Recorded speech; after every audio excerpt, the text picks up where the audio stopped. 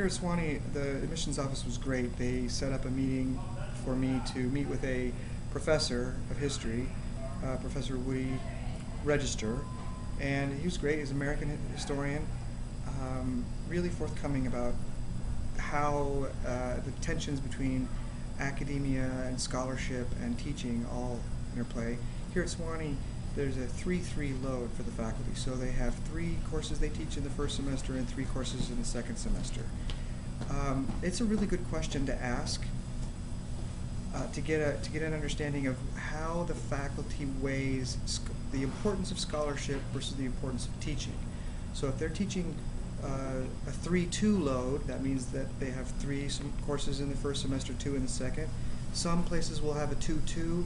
Apparently here at Swanee, not in the not so distant past, it was 4-4. So that's really a measure of a teaching college versus a university where it might be 2-2 or 2-1. So that there's much more time and priority given to scholarship versus teaching. So when you're looking for a college and thinking about that, you want to weigh what your own importance is.